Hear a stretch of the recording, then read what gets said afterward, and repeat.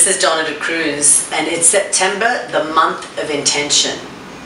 I hope that you are by now setting your sails, thinking about what you intend, not just for maybe going back to school or checking into this time as we're changing seasons too, right? Starting to see a little bit of the weather shift. But one of the things I think about here is imagination. That is this week's thinking, imagination.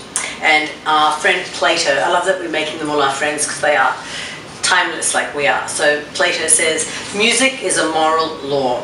It gives soul to the universe, wings to the mind, flight to the imagination, and charm and gaiety to life and to everything. Music is everything. Music is the thing that gives us wings, the thing that sort of gives us salve, the thing that excites us, delights us, pacifies us. It's got great power. And to make music, you have to have an incredible imagination, and not just the imagination will kind of seed the idea or help you think about on a creative level how you're going to make that music. Imagination also is that part that gives manifest to the unmanifest, which really means what doesn't exist, you feel, you see, you hear, and then you create.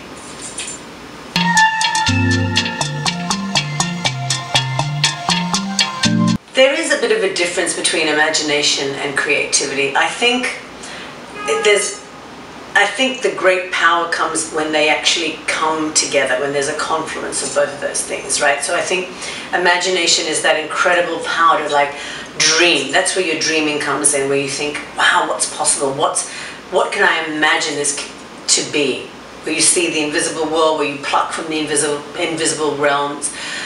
Creativity, I think, is that great power that makes you kind of go, here's an idea, how am I going to get there? That takes creativity, that takes thinking about, it takes grit. I think creativity without grit really doesn't happen. Then it's just an idle idea, it's another dream that you think, wouldn't it be great if I could do this? And wouldn't it be great if I started this company that did this? Or maybe I should start like a charity thing, or maybe I'll start something at school with my friends. Well, that's just a great idea.